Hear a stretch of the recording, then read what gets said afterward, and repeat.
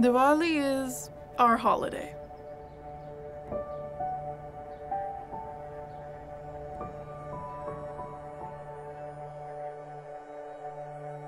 Growing up in London, Ontario, we obviously celebrated the holidays like everyone else.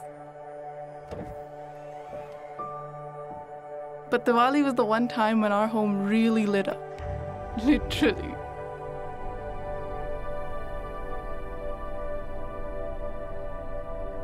For my parents, I guess this was their connection to home. Just seeing their kids dressed in Indian clothes, having those Indian mithais. I think it anchored them to what they left behind.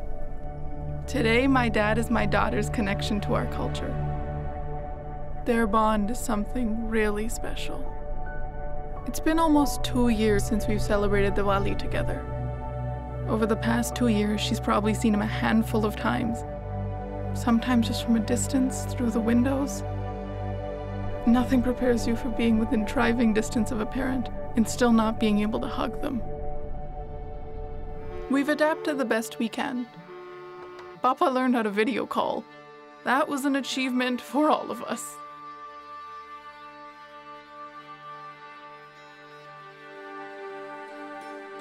You can't have Diwali without sweets. Not in our family, at least. The thing about Indian sweets is that you want to get them fresh.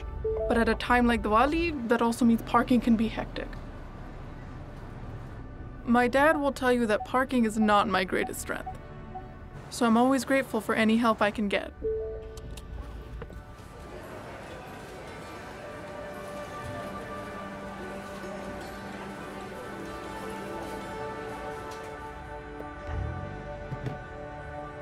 The thing about being a mother is that you begin to understand your parents that much more.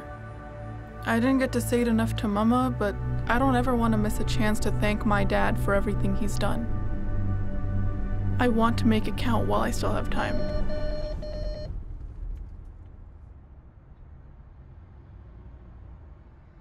I think their prayers are always with me, no matter where I go.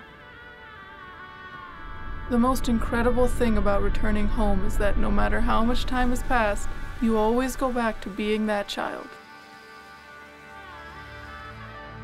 I've missed him so much. And I bet he'll be waiting for us too, with that childlike excitement in his eyes.